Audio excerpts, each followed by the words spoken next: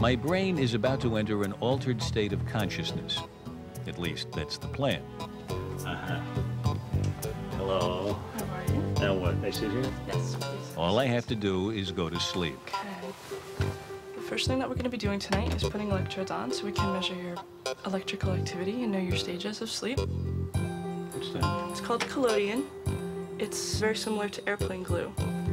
And what this Airplane glue in my hair. As it turned out, only the first of several indignities that lay ahead during my night as a research subject at Harvard University's sleep laboratory. I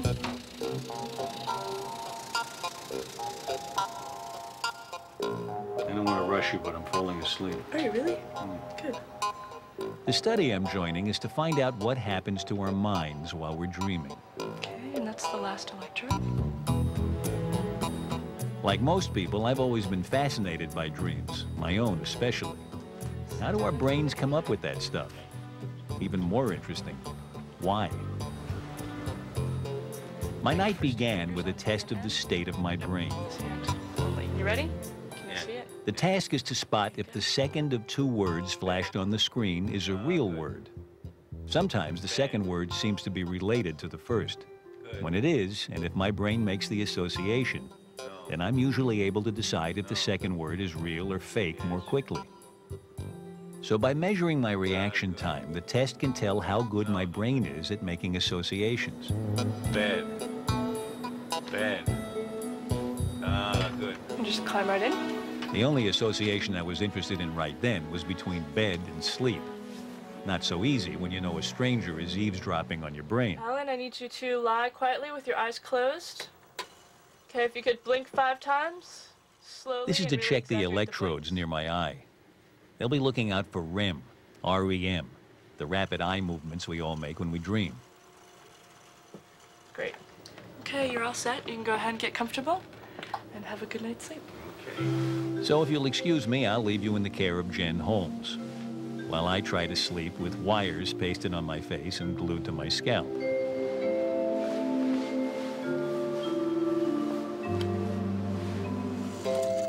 Now he's moving, getting comfortable. And you'll typically see some kind of movement when people first start to fall asleep.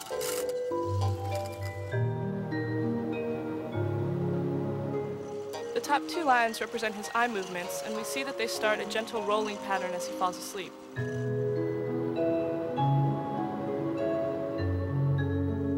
The next 2 lines down are his brain waves, and we see that as he falls into real sleep, they start to get spikier.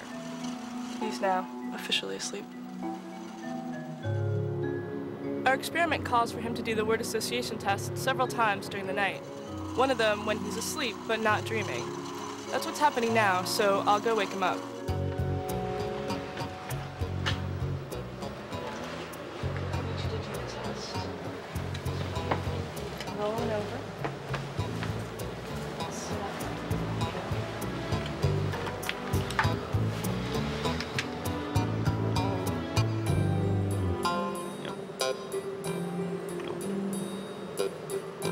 No, falling asleep here.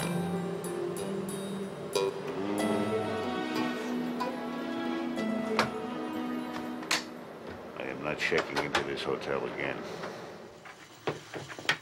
Well, after that, my night went to pieces. Every time I drifted off and started to dream, I'd think, oh, good, I have to remember this, and I'd promptly wake myself up. By 6 in the morning, Jen had been joined by her boss, Bob Stickgold, and it began to look like we weren't going to find out what my brain does when it's dreaming. Since about 2:30 this morning, he's been having a hard time sleeping. He'll go to sleep. He'll sleep for 10 or 15 minutes here. You can hear the pens slapping around. He's rolling around in bed now. And he's been doing that for hours now. But then, when it was almost too late, I began drifting into a dream. If we wake him up right now, we got about an 85% chance, 90% chance of getting good REM reports. So what we want to do is wait until he gets another burst. There's some more right there. Look at these. These are really good eye movements. These are fast and they're big. So I think we should go in there now and see what we can get. I was being propelled by the solar wind, but the wind wasn't behind me. I was going toward the sun. And then I was flying over Berlin, and I remember thinking that this was called Nightgown over Germany. It's only about 6:30. It's still early. Oh, it's still early. Oh. Yeah.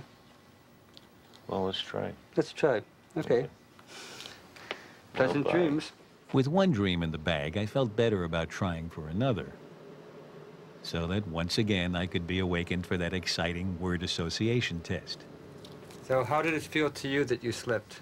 How did it feel that I slept? Yeah. I had a worse night of sleep at a truck route in New Zealand. Really? Yeah, it was an interesting... By now, all I wanted was a little breakfast and the airplane glue out of my hair. But I was also curious, of course, about the tests I'd been taking. What did they have to do with dreaming? That's not good. Most dream researchers believe that during REM sleep, the normal signals to the brain from our bodies are cut off. Instead of receiving inputs from our eyes and ears, the visual and auditory centers are flooded with signals surging up from the more primitive regions of the brain. These signals, the theory goes, are completely random and meaningless.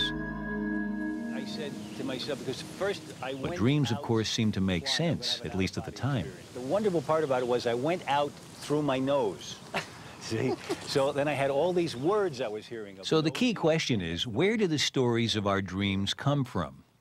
According to Bob Stickgold, we simply make them up as we go along. I'm a little thick this morning because I had this funny night's sleep. I still don't quite get how you arrive at the conclusion that something in the brain is supplying story and meaning and coherence to these random images, and not that they're coming up in a more coherent way already. If you look at your dream, I mean, there you have this thought of, gee, it's going to be an out-of-body experience. And first of all, it goes out through your nose.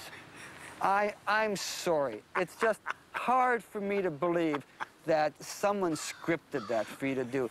You were just thinking, out of body. How am I going to get out of body? Help me, somebody. How can I get out of body? And something in your brain says, now your nose. So during dreaming, our brains are scrambling to make sense of nonsense. Here's where the word tests are revealing. Because subjects awakened from REM sleep are quicker at making associations between the words than when awakened from non-REM sleep, or even when they're wide awake during the day. It's as if during REM sleep, our brains are primed to put together stories from random images and feelings. Our guesses, and it's truly just a guess at this point, is that the brain is just trying to keep up with these random inputs and trying to use everything it knows to make some kind of sense out of it.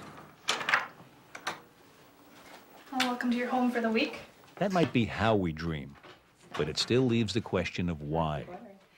This experiment, being conducted in the sleep lab at Trent University near Toronto in Canada, is suggesting dreaming helps us learn. Okay, you're all set. Okay, I'll see you in the morning. All right. Lara Sylvester is spending 4 nights of her summer vacation here. At least she gets to sleep in peace. The aim of the study is to see how active her eye movements are during dreaming while she's in a relaxed, summery frame of mind. Recording and counting her eye movements is researcher Carlisle Smith. Summer's over, and Lara is studying hard for her final exams. Now her brain is in high gear, right up through the finals themselves. Her mind still buzzing from all that learning. Lara again gets to sleep in the lab. And now the number of rapid eye movements during her dreams is strikingly different. For some people, there's almost a doubling of the number of eye movements after they've had intense learning activity than when they've been just in a summer mood, for example. This discovery led Smith to wonder if the extra eye movements during learning are useful. Do these apparently more intense dreams actually help us learn? 1 unit woof. So he set up an experiment to see if learning a complicated logic game was affected by how much dreaming a person does. The game is baffling enough to explain, let alone play. but it involves making letter combinations according to complex rules. A or E to start off with, so you can then make one final gigantic messy woof. The game is a tough test of logical thinking. The students' skills at the logic game were tested, and then they were given a much simpler memory test.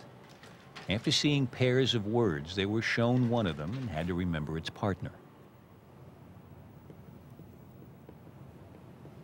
Then some of the subjects, this is Catherine, got to have a night's sleep almost as bad as mine. What we're trying to do is deprive them of 2 REM periods. So once she goes from stage 2 to REM sleep, I will go in and wake her up. Catherine, good morning.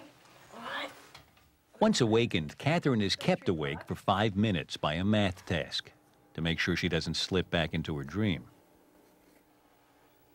Other students were the experiment's controls, either being awakened when they weren't dreaming, You should get up for a few minutes. or getting to sleep through the night in peace. A week has passed, and it's time for the memory test again.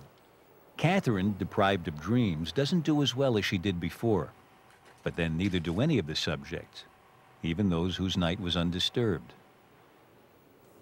But then came the logic task, and this time there was a significant difference between the dream-deprived and the dream-indulged. Any tasks where it just seems to be straight memorization that's involved don't appear to be vulnerable to sleep loss, REM sleep loss.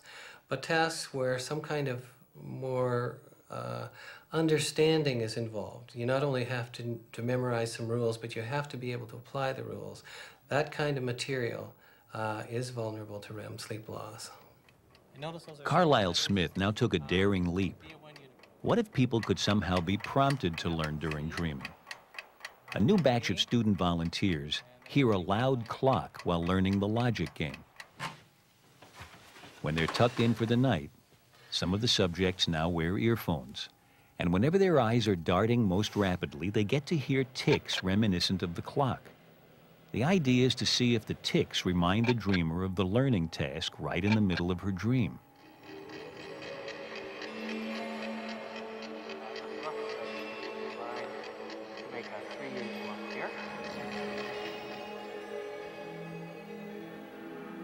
The results were startling. Students who heard ticks during active eye movements proved far better than controls in learning the logic task, suggesting that being reminded of a problem during dreaming helps us tackle it. All in all, finding out that not only is my mind more capable of mental leaps when I'm dreaming, but that I might actually be doing something useful with that ability, made my night at the sleep lab seem worthwhile, at least in retrospect. It's nice to know that something we spend perhaps 1/10 of our lives doing is more than simply nightly entertainment.